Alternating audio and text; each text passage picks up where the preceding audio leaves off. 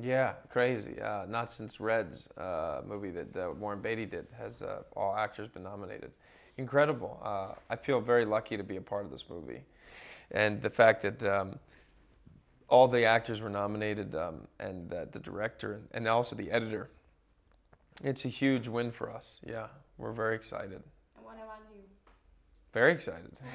Yeah. Your character, because I don't know, but it seems difficult to play a Pat because Yeah.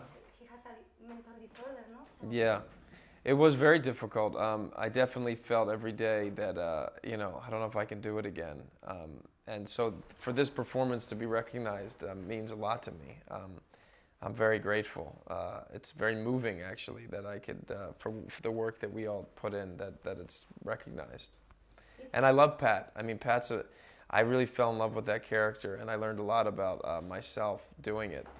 Sometimes that happens. You play somebody, and you become him, and he teaches you a lot, and he definitely taught me a lot.